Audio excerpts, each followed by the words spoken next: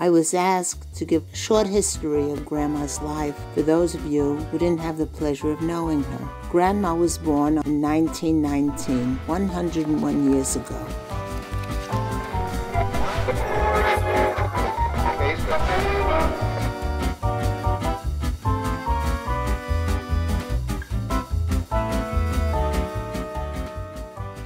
She was the oldest child to her parents, Miriam and Yecheskel Shlomo Perlstein. She was also the first granddaughter to her grandparents, Meir and Chana Tova Berman. The whole family lived in New York City. Her grandfather, Meir, believed that the whole family should live near each other, and so they did. When Grandma was 11 years old, they moved to Borough Park in Brooklyn. Her grandparents and uncles also moved. When Grandma was growing up, there was a depression and many people lost a lot of money.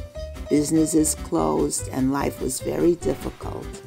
Most of Grandma's friends had to leave school in order to work to support their families. But Grandma's parents said that having an education is the most important thing, so she went to Brooklyn College and studied chemistry there. After she graduated, her first job was as secretary for a shul, and there she typed her uncle's manuscript, his book on Shchita.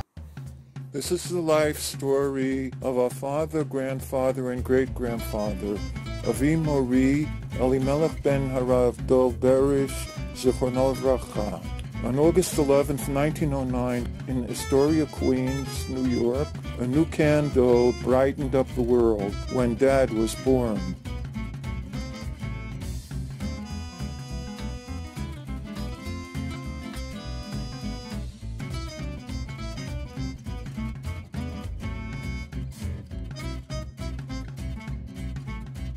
Dad's parents moved to the Lower East Side where Dad grew up. Since the family was very poor, Dad's parents could not afford to send him to yeshiva, so he went to public school. Dad told a story that he couldn't even afford a baseball glove, so he improvised one.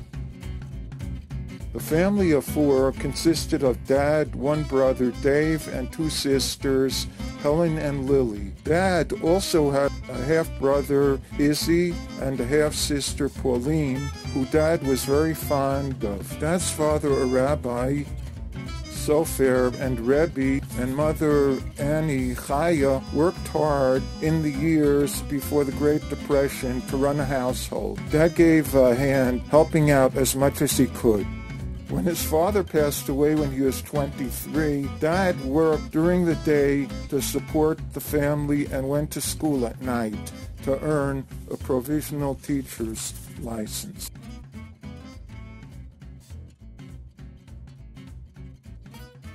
During World War II, Dad was drafted by the U.S. Army and sent to the Pacific Theater to the island of Attu in the Aleutian Islands, opposite Russia in the Bering Straits, to fight the Japanese. Dad served as a regular soldier and was responsible for operating a huge searchlight and storing it away after Dad's shift.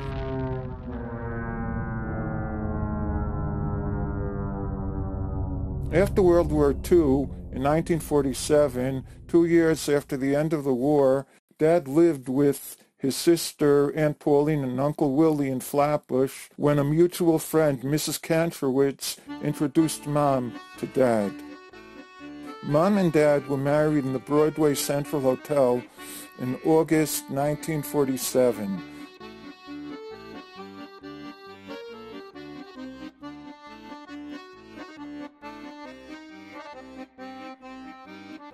The rest was history for 47 years, facing life's challenges together.